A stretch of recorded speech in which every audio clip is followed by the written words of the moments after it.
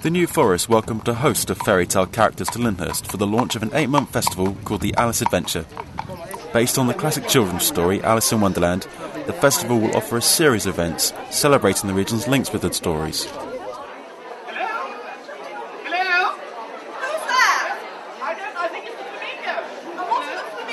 Author Lewis Carroll based the classic story on 10-year-old Alice Liddell and her two sisters. Alice later moved to Lyndhurst, and to mark the start of the festival, her granddaughter Mary Jean Sinclair even visited the event.